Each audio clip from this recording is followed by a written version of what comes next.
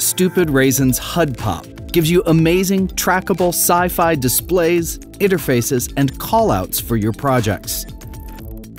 Before we get started, be sure to like this video and subscribe to the channel to get FX Factory tutorials, pro video tips, and software and product reviews every week. Stupid Raisins HUD Pop was created exclusively for Final Cut Pro 10. You can find it in the Titles browser under HUD Pop. The presets are broken up into categories. Plus, there are 2 background effects for compositing if you need them.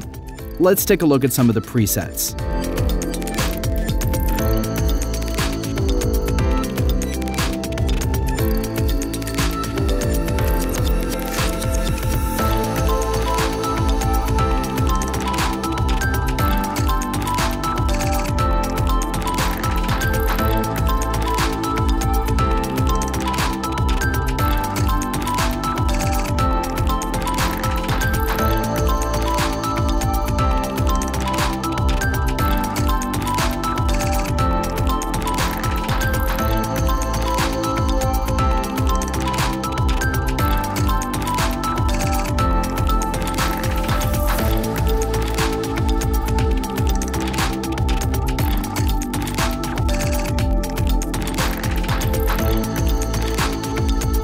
I have a clip on my timeline I'd like to add some elements to.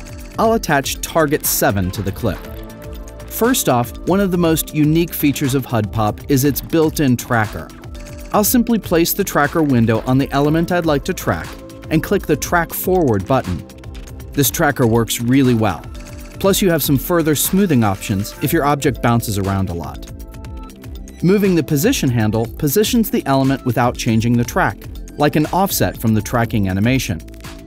In the parameters, we have tons of customization options. First off, I'll rotate the whole element in 3D space, and then I can position the outer, middle, and inner circles in 3D space for a cool 3D look. I'll animate these over time for further stylization. I have complete customization of the colors of the graphics, plus I can add special effects like glow and blur. Let's add the screen interface preset. I'll shrink it down and position it where I'd like it. Again, I can customize it and add some special effects so it goes with the first graphic.